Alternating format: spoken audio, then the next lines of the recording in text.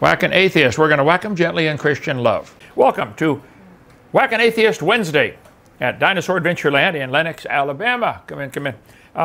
We believe the Bible is true. The Bible is the Word of God. Whack an Atheist is like the whack-a-mole game. When they stick their head up, say something dumb, whack them back down. It's not as long as you keep your head down, no problem. The winner of today's Whack an Atheist prize is Suzanne Wackham from Butt College. I'm sure it's Butte, but from Butt College in Sacramento, Sacatomatos, California. Suzanne, congratulations. You wrote an article somebody sent to me. I'm going to blame Suzanne Wackham for writing this article. She said there is evidence for evolution. This is a biology class that she teaches at Butt University. She said, a horse is a horse, of course, of course. Really? The evolution of the horse.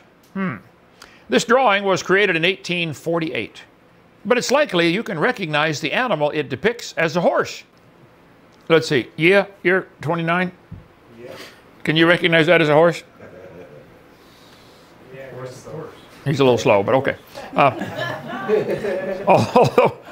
Although horses haven't changed that much since this drawing was made, they have a long evolutionary history during which they changed significantly.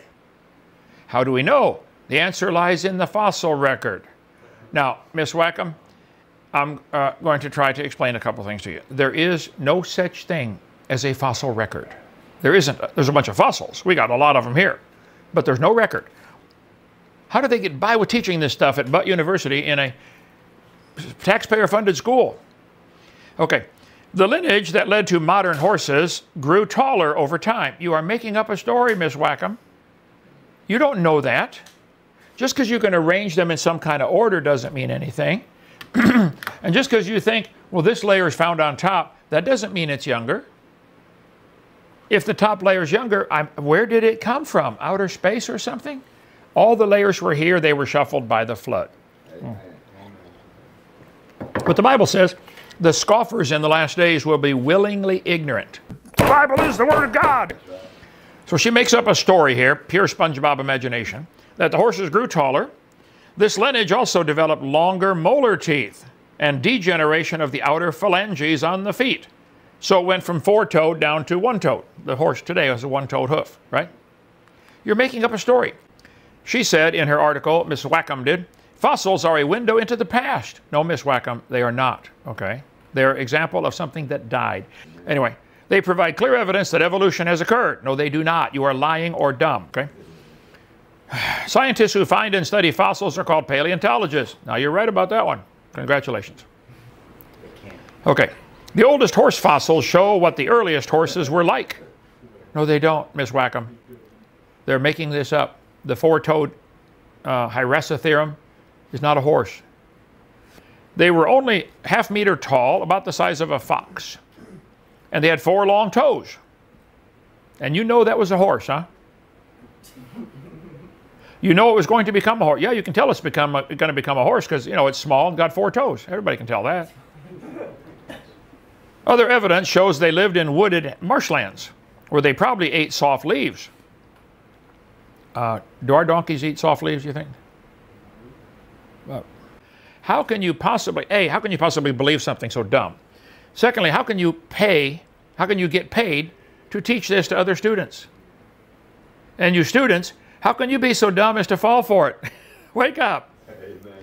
She says, they became taller, which would help them see predators when they fed in tall grass. How do you know such a thing? Could they be short and maybe stand on a hill like the meerkats do? Eventually, they reached a height of 1.6 meters. So they went from 0.4 to 1.6 meters just because they needed to be taller. How many of you ever wished you were a little taller to reach the butter on the top shelf or something? Or, yeah, okay. They evolved a single large toe that eventually became a hoof.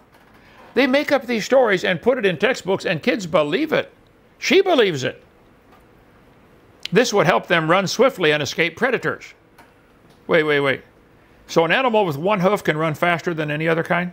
Is that true? Are there any creatures that have 4 toes or 5 toes that can run pretty fast? Yeah. Cheetah. Cheetah, yeah.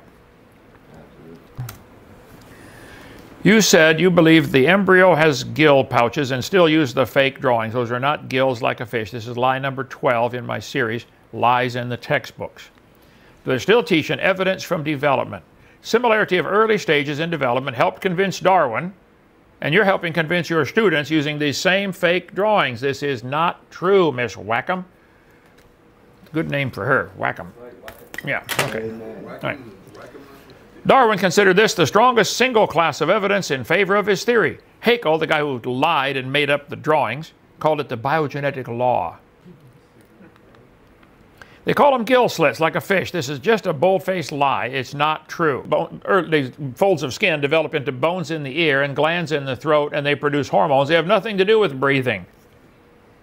I got folds of skin in my elbow. I can't breathe through them. Never have anything to do with breathing. This guy's got a bunch of folds of skin too. He can't breathe through them either. So does she. Now look, as much as I think, you know, running around with other women would be wrong, I can understand a little bit why Bill Clinton did what he did. Okay. Would you want to go home to that every night? I mean, hello? Okay.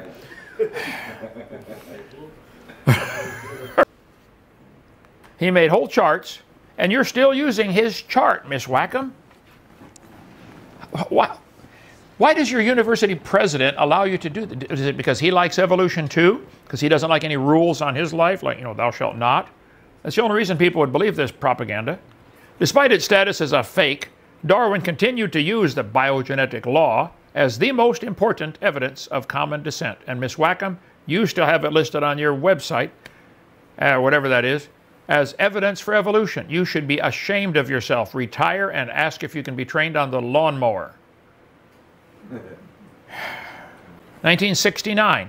The biogenetic law has become so deeply rooted in biological thought it cannot be weeded out, in spite of having been demonstrated to be wrong by numerous scholars. Miss Whackham, you're way behind on your science, honey. Go take a look through them. Almost all of them use this as evidence for evolution. The human embryo having gill slits, they have to be conspiring together to promote a lie. It's been proven wrong for well over 100 years. I mean, come on. But they don't dare admit this was a lie, because then some kid might say, well, I wonder what else they're lying about. Absolutely. Everything.